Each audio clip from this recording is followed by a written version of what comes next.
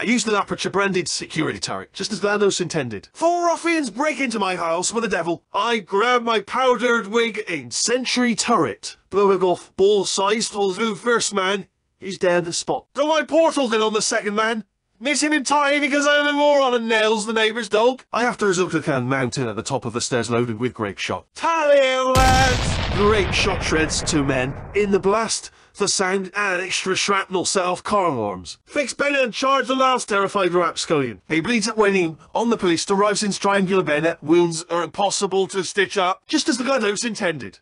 Wheatley, what the fuck are you doing? Oh, what? Oh, nothing. Wheatley, what are you doing in that stupid wig? You are not an 18th century human.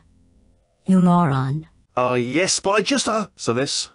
Aperture science turret. And I thought... What? That I was making these to be used in home defense. They are for science. Just like these robots you destroyed.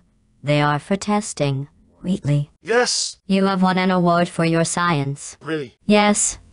1 year in android hell followed by another year in the emergency intelligence incinerator. What? Congratulations, celebratory cake will be dispensed in 3 to 1.